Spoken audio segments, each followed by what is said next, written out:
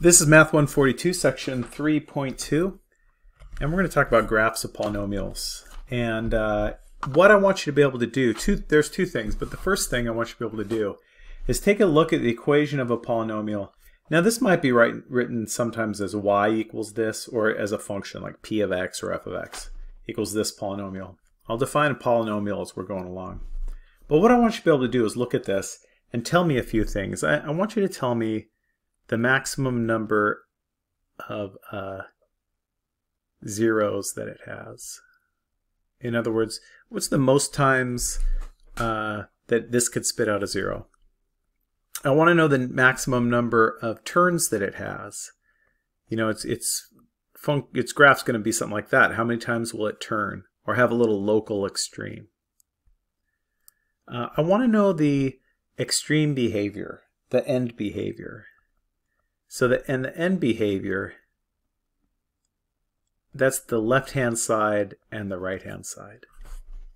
And there's one other thing that you should be able to do too is you should be able to tell me the y-intercept by looking at it. And I want you to be able to do this just by looking at the equation, not by looking at the graph. But I'm going to take a sec and take a peek at the graph. So here it is. I graphed it in Desmos. I like to use Desmos. It's a good tool. So I'm seeing a couple of things going on here. Like first off, there's that y-intercept at 0, 3. It looks like it has 3 zeros, or 3 x-intercepts. And I want to be able to find these eventually. I also notice it has 2 turns in it. 2 turns. To the right-hand side, it's going down, or in a negative direction. And to the left-hand side, its end behavior is upward, in a positive direction. All right, I should be able to get at all those things just by analyzing the equation, not by graphing it. So let's get back to that and work on it. So let's talk about the maximum number of turns. Ours had 2. And as I think about equations, if I just have y equals x, I know that's just a linear equation, straight line. Y equals x squared, and it might have some stuff added in there like plus 5x, plus 6, that sort of thing. But essentially what happens is, you can think of it as I'm kind of grabbing one of the sides and bending it up. It's almost like a rebar. It has a little memory in it, like it bends with it. So x squared basically looks like that. If I have something that's y equals x cubed plus some other stuff, same thing. Grab one side, bend it. In a sense, it kind of has a memory that it used to be a parabola, but now it is a cubic. And if I do that again, multiply by another x, again, grab one side, bend it, might look like it used to be a cubic, but it's bending that way. So if I think about my number of turns, at least in my picture, when I have x to the first power, there's no turns at all. It's just going straight up and down. Oops, so that shouldn't be a 1, that should be a 0. And in this, it turns once. And in this cubic, it turns twice. In this 4th degree, it turns 3 times. So hopefully you can see that it's related to the degree. It's just 1 less than the degree. So if I have, some x to some power, and that's the highest power in here, my number of turns is 1 less than that. And now, thinking about that, now I can think about the most number of zeros. And right now, I'll think of zeros as x-intercepts, how many times it crosses the x-axis. And that's not these x-intercepts are zeros, but not all zeros are x-intercepts. There's other zeros, and we'll worry about that later. So notice in the 1st degree, I have 1. 2nd degree, if it turns once, it has the potential to touch it twice. If it turns twice, it has the potential to touch it 3 times. Notice it's just the same as the degree. So the max number of zeros is equal to the degree. All right, so now let's get into what makes a polynomial. I'm going to have a coefficient, right? Like this one is -2. And then what will happen is I'll have other powers that I'm adding to it, or other variables to the power that I'm adding to it. And notice it's going down, like 3rd power, 2nd power, 1st power. So x to the n, x to the x, n minus 1, and so on. keeps going from there. So dot, dot, dot. And I also have these coefficients, -2, -5. So I have the coefficient that goes with the nth term, I have the coefficient that goes with the n-1, etc.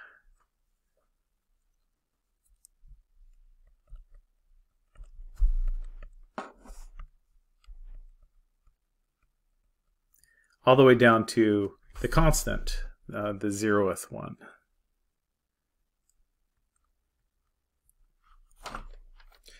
So that's going to help me think about my left and my right behavior. So far I have my degree, give me some stuff about max turns and max zeros. Now how about that left and right hand behavior? We can go back to the graph for this. So as I look at this graph, I want to think about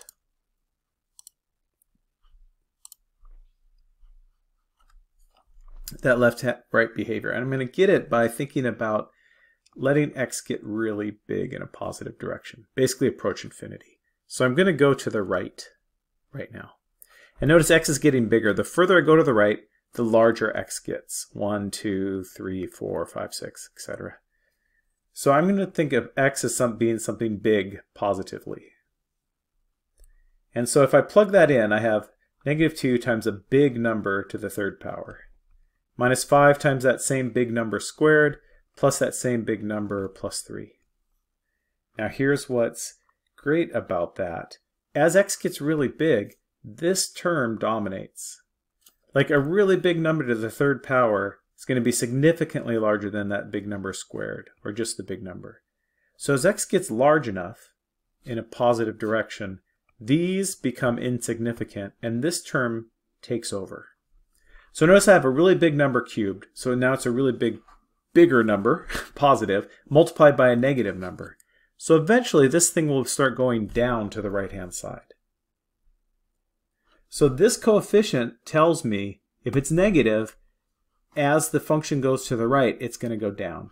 But if it's positive, it would switch. So like if I made this a +2 instead, notice now as I go to the right, it ends up going up. For a little while it goes down, but eventually it takes over and starts going up. So that tells me for my left-hand behavior, if that leading coefficient, that first number, is positive, then it's going to go, oh no, that's not left, that's my right-hand behavior. For my right-hand behavior, sorry, if this is positive, it's going to end up going up or go in a positive direction. And if that's negative, it'll go down. So now that I know my right-hand behavior, I can think about my left-hand behavior. And it's pretty straightforward. I can go back to these pictures. Notice that when x is squared, they're going in the same direction. Or when x is to the fourth, they're going in the same direction. But when it's cubed, opposite. When it's first power, opposite. So if the power is even, it's going in the same direction as the right. But if it's odd, it's going in the opposite direction as the right. So in this case right here, since this is negative, it's going to go down to the right. But since that's odd, it would end up going up to the left, opposite. Let's do another example.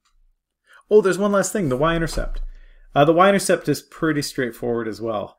The y-intercept, remember y-intercepts happen when x is 0.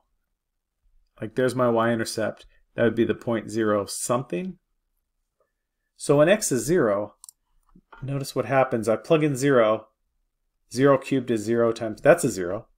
That's a 0 and that's a 0. All that's left is just that little lone number that's the end. 3 in this case.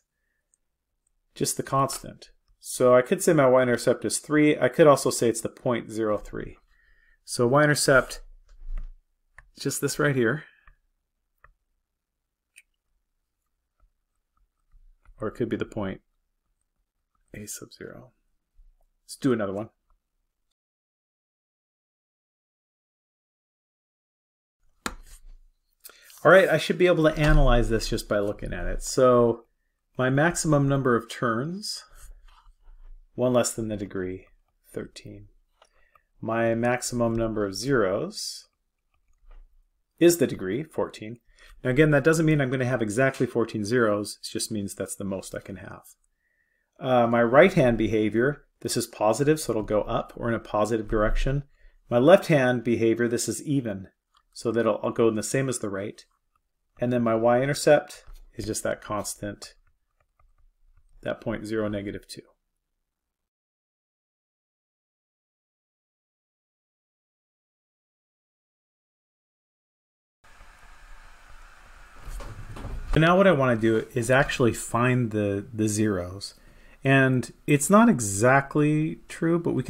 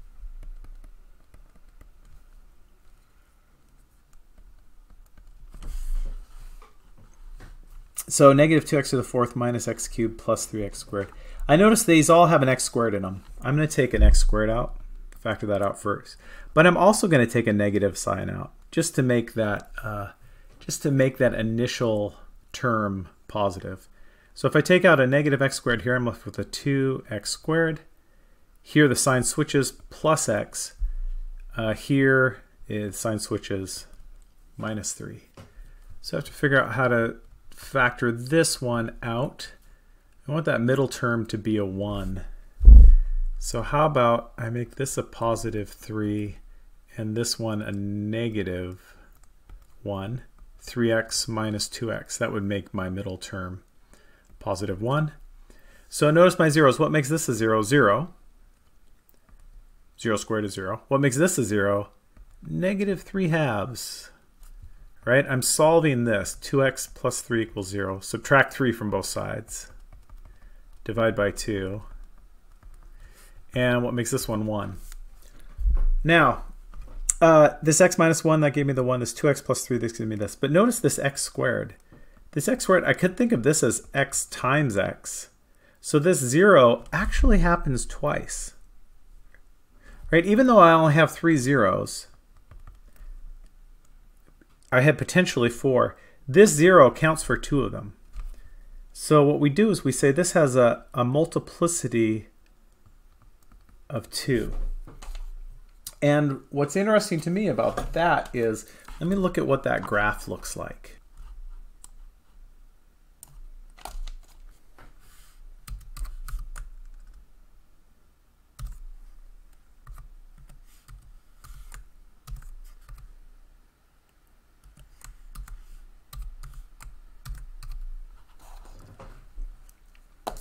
So there's my zeros. One of them's here, that negative 3 halves in there, 0.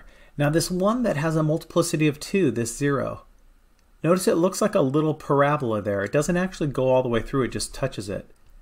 If a 0 has a multiplicity of 2 on the graph, it's going to look like a little local parabola through that 0. And that's something I want you to remember.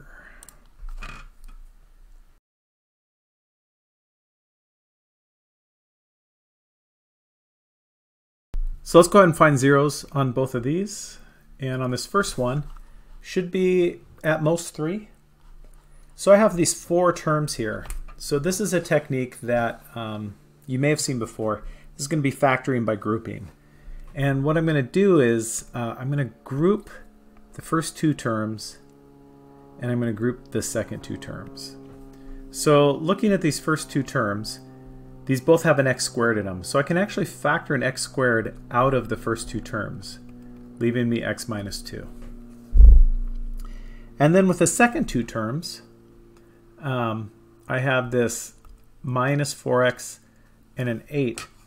They both have a 4 in them. And I'm actually going to take a negative 4 out. So negative 4. So notice what that leaves me is x. And this divided by 4, this 8 divided by 4, is a 2, but it's a negative, so the sign switches. Now here's what happens with factor by grouping.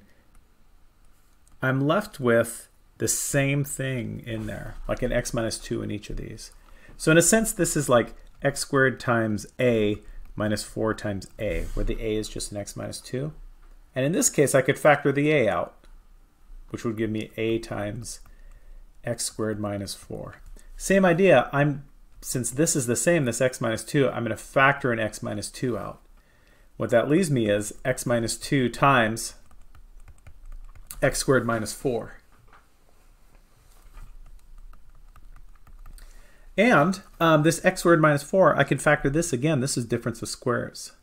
So I have x minus 2 times x minus 2 times x plus 2.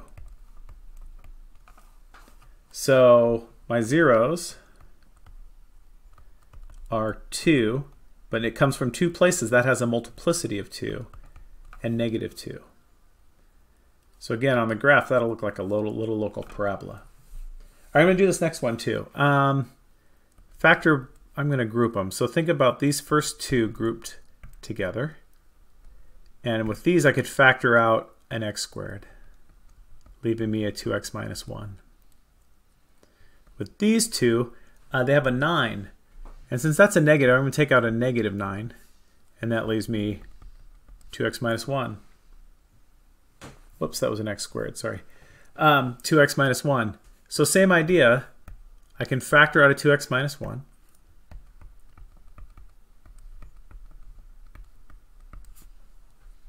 I'm left with this difference of squares, so that will factor.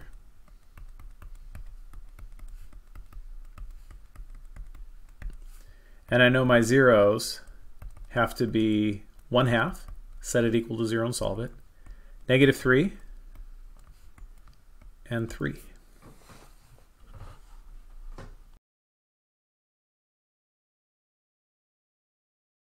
So I want to take a look at that idea of a multiplicity or a repeated root. So I'm going to take just a basic polynomial that's in factored form, x minus 2, x plus 1 times x. Y equals that. And now you should be able to look at that and say, oh, I can tell that there's a 0 at 2, there's a 0 at -1, and there's a 0 at 0. So let's graph this and see what it looks like. So it was y equals x minus 2 times x plus 1 times x. And yeah, sure thing, there's those zeros. There's one at +2 from that part right there. There's one at 0 from that part right there. And there's one at 1. All right, sorry, -1 from that part right there. And notice that each of them, if you zoom in really close, start to look like a straight line. Right? Like because it comes from something that's linear. If I look over here, if I zoom in really close, it looks like a straight line at 2. And that's because locally it's acting like a straight line. So let's mess around with this a little bit. I'm going to make this x minus 2 squared. So it happens twice there, right? It's like x minus 2 times x minus 2. So here you can tell it looks, if I zoom in, it starts to look like a little local parabola there. And because it's happening twice. And maybe I could make this one the x plus 1. Maybe I'll make it happen 3 times. So I'll cube it. And if you zoom in on that, it starts to look like a little local cubic. So from the graph, and then here the x, it looks linear. So you can see on the graph the shape. You can see the multiplicity. Now if I switch this, if I make this one into a square, now here at -1, looks like a little local parabola. Here at +2, local parabola. At 0, still linear. If I make this one cubic, local cube at 2, local parabola. It's not exactly parabola, exactly cube, but it approximates it pretty well. And then a local linear here. Now these zeros, they're also called roots because they root it. Those won't change if I multiply by anything out here. And so if I multiply this by like 1/5, say, all that I've done is I've just shrunk it down in this direction, in the up-down direction. But notice my zeros are still at the same spot. So from the zeros, I can get not necessarily this part of the equation, but I can get all the rest of the equation, the actual shape. Like if I made this 1/3 instead of 1/5, it's going to look pretty similar, just be not as condensed. 1/2, same idea. So again, thing to take away from this is if I have a graph and I can look at it like this, I can at least write what this part should be approximately by looking at what if it's a repeated root. Here it's obviously a square because it looks like a little local parabola. Here it's cubic because it looks like a little local cube. So give those questions a try from the homework. Let me know if you have any questions. Post them in the forum, or you can message me as well.